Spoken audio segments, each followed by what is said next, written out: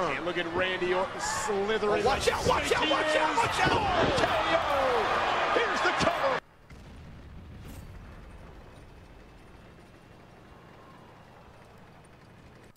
Hey, what's up guys, and we're back here today with the video promised in yesterday's video. If you're watching that, we're going to look at how I kind of approach scouting on the newest map, 5 months old, Kaunas.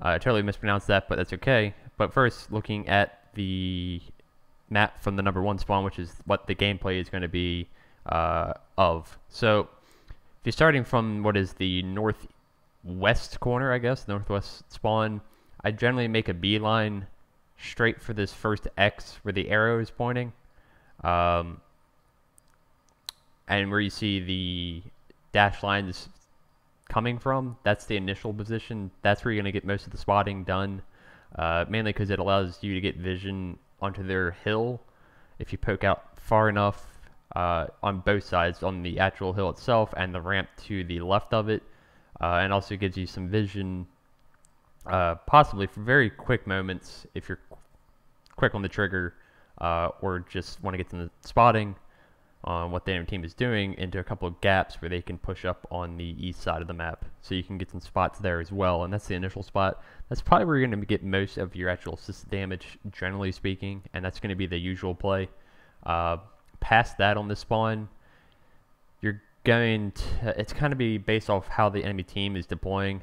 The game I actually showcased today, the team actually doesn't push up, the red team I should say, for the number 2 spawn you see on the map.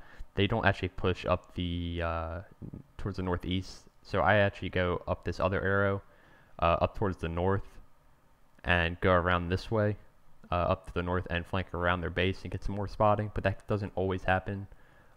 It's kind of a variable. You have to account how many tanks you spot if you can, crossing up towards the northeast on their side. So kind of bear that in mind on how you're going to approach it. If they have a lot of tanks turning that way, it's probably best just to stick around that initial kind of position, and also kind of rotate to the right of it in this kind of donut kind of shape where you're at. And it's a pretty strong position for scouts. It's probably the best position for that north spawn, but it's kind of how I approach that spawn, and you'll see that in the video, and I talk more about that. But looking at the number 2 spawn, the other one that doesn't have a gameplay of it, it's kind of pretty much a mirror opposite of the other spawn where you're going to want to go. There's another like little corner here, right? We see this line going from the spawn to this first X on the red, and again you see the dotted lines kind of showcasing where you're going to get vision spread out across. So you're going to get them up crossing up on the north if there's any tanks doing that, and anybody trying to set up near the windmill up to the right as well. You don't get as many spots, especially anybody really sniping, but you can still get some decent spotting damage there as well, and vision on what they're doing. And then if you're feeling brave enough, or they don't send enough tanks here, you can actually move up a little bit. There's another little hill directly in front of that, but that's a little bit of a riskier play, and should only really be attempted if they don't have many tanks up near the windmill, or they're all dead. Then you can kind of push up towards that second X where the line is going, and then kind of go from there. And another position I kind of just noted, it's not really scout dependent, but this other red X on the map kind of by itself is another strong position. It's not just for scouts, but just something to keep in mind. The other side does not get that position, but this is a pretty strong spot here. It's kind of near the city, but it's not quite.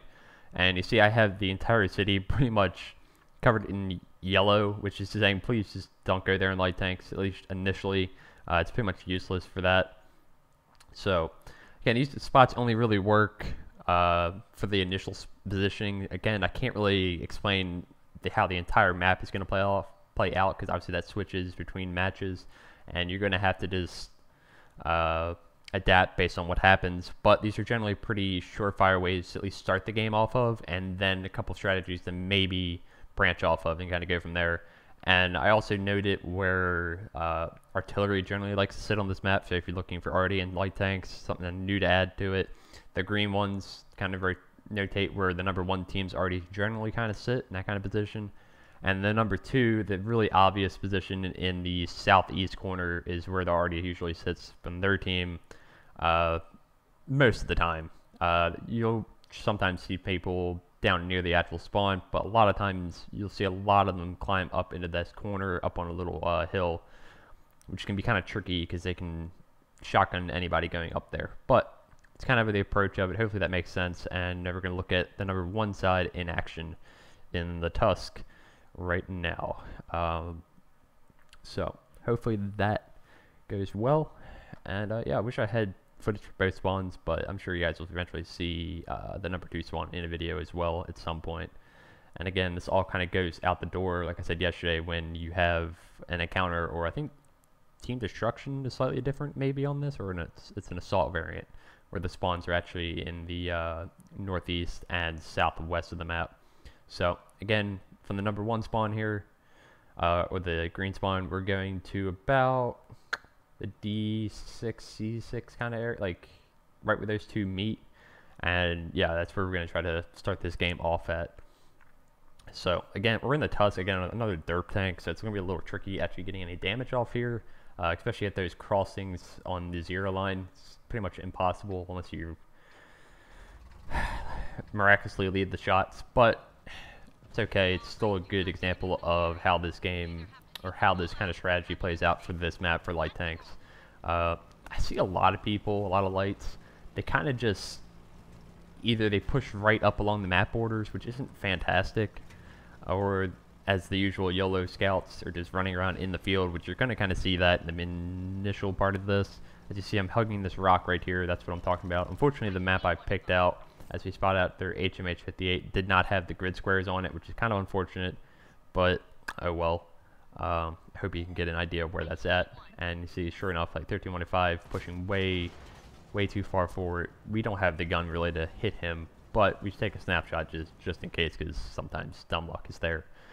But again, we're hugging this rock right here, and there's a donut feature to my right, and this is a super strong position. At least I find it generally works most tanks, honestly. At least a lot of light tanks, medium, stuff like that, stuff I usually play. And here we go, reading the assisted or spotting on these guys on their kind of sniper hill. You see a lot of tanks sit up there on this map, a lot of TDs, and sure enough, we pick up a nice 918 assisted damage from our already nuking one of them. And we also spot the Conway and a Death Star up there as well. And again, just spotting them up, you're probably going to get lit here, maybe. As you see, 412 meters, that is the thing with this map in particular, is that it's not that big. The distances are generally pretty small, so if you do fire and there's not much in the way of bushes or such to use or double bush, so basically you get spotted a lot of the time, even in light tanks, unless you have very good crew or better camo, stuff like that. But generally speaking, you're going to get spotted if you fire on this tiny map that is this. And so far, we were taking this game very quickly, but from that initial spot, even within 2.5 minutes, or 2 minutes even, I was able to see that they didn't really send anything over here. I'm pretty confident in my crew, and again, this is something you just have to play by ear on what the match is doing. If they send a lot of tanks over this way, you can't make this play. But if they don't, like this, then I'm going to take the opportunity and move over to this kind of position. As the 183 does not spot us because he pushes behind a tree right there. But we've already picked up 1,600 assisted. We spotted 4 tanks. Again, you're probably not going to get like proc numbers on this map, but rather than just kind of struggling and knowing, okay, what do I actually do on this little tiny map in a light tank, and how do I get any kind of assisted or be useful to the team in my role? This generally works for me. If something else works for you, great. I'd love to hear it, honestly, because this is the only thing I really do most of the time. I do mix things up every once in a while just to try new things, but generally speaking, this is the way to go for myself, at least. As my voice cracks to like a 13-year-old. But and at this point, we basically have them pinned on this hill.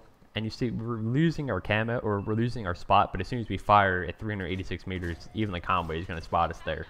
And we are picking up fairly consistent assisted damage at this point, as we are just taking full-fledged advantage of them totally not deploying to this flank. And again, at this point, this map is basically just a free flow kind of engagement on, okay, what are they doing and playing off where the enemy team is at versus deploying an actual map strategy. And I can't help really talk to that kind of a point in terms of how to approach this map. It's just kind of based off where the enemy team is at this point in matches. So unfortunately, there's no map guide on how to do that, at least personally. You have to kind of just know how engaging targets and stuff like that. So this is pretty much a lopsided win. It's nothing crazy. Like I said, the result wasn't the point of this video. I recorded it because I thought it was a pretty good example of what I like to do on this map, and it gives you some decent spotting numbers, at least. Like I said, I don't expect you, and you shouldn't expect to do even what I have right now in assisted. This is actually a pretty decent result assisted wise, because again, another double-edged sword with it being so small is that a lot of time people can actually spot for themselves on this map. So getting the full amount of assisted damage like I have for a lot of the stuff this game is kind of rare. Generally, you can end up sharing it or splitting it with people, especially if you're in a platoon with a lot of people that have, or other people that have good crews. You can easily split that stuff up very, very easily. And at this point, we're just hunting down the last kind of few tanks that they have on their team, which is the 13-105, the S tank, which we spot camping in the back like an RDPs, because, you know, S tanks, that's what they do. That's completely okay. We try to free aim the 13-105, and it doesn't come off. But we know where the RD's at. Like I said, we don't spot him near the base, so yeah, he's up in the corner like I noted. And as soon as we finish the 13-105 off, as the S tank gives a little bit more assisted, and poof, good night, sir. We're going right for our little friend in the RDP sitting in the corner up on his hill. And especially now that he has fired and missed, it is a bad shot already, the tier 9 I think, so he is going to reload in time for us. And hopefully we do not get shotgunned for full health. That is always the risk of trying to take out this corner. So if you are an RD yourself, which, other words for that, but I can't talk actually. Blind fire this corner, because honestly, it's like a given. There's probably somebody else already up there almost. At least it's worth a shot. And sure enough, we poke up and there he is. And he does shoot us, but thankfully does not pen somehow. And yeah, we finish him off for our 3rd kill that game. And not a good result, like I said, solid result. But again, more the focus was on how I approached that, and kind of giving you guys an idea of what I was showing on the map and how that plays out in person, I guess. So hopefully this was helpful if you're looking how to approach this map in a light tank. I think it should be. Hopefully I didn't make too much of a mess of it. And yeah, hopefully you guys enjoyed that. So I don't know what the next video will entail, but it may just be a very gameplay commentary or whatever, maybe on what's coming Tuesday with crossplay, but we'll get to that bridge when we, or cross that bridge when we get there. So, see you guys, and peace.